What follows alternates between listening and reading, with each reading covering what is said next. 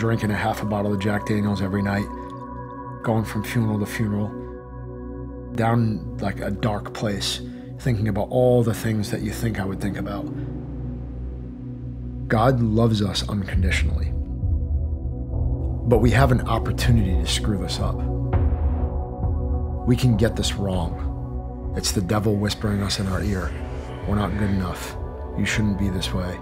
Don't worry about this. I mean, we all have very subtle things that we deal with on how spiritual warfare works, and it will seep into every aspect of our lives if we let it.